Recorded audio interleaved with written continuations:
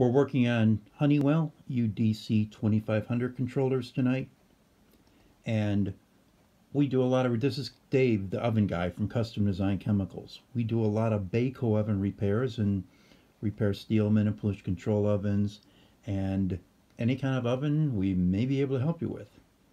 So today I wanted to talk about the UDC-2500 and how to change the input type.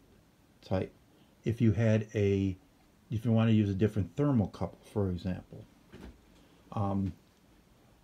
Where you find that is in the input section, the input group, which you access by pressing the setup key.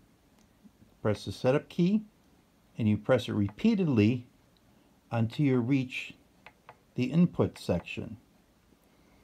And once you get to the input group, you press the function key to go to the function inside the input group.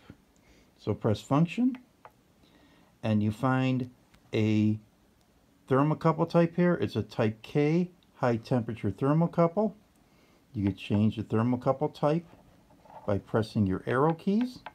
Type J, type E, and your different inputs you could have.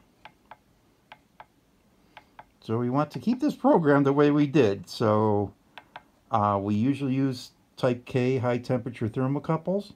Once you change your thermocouple type, you want to press your setup key again, because that saves. That also functions as a save key, and that will keep your thermocouple type that you've changed. And if you want to go back to original display, just press lower display. Brings you back to your original display. If you have more questions, contact us. This is Dave the Oven Guy from Custom Designed Chemicals. Our number is 312-550-7083, or you could go to cdchemicals.com and take a look at what we do. Thanks for watching, and have a nice night.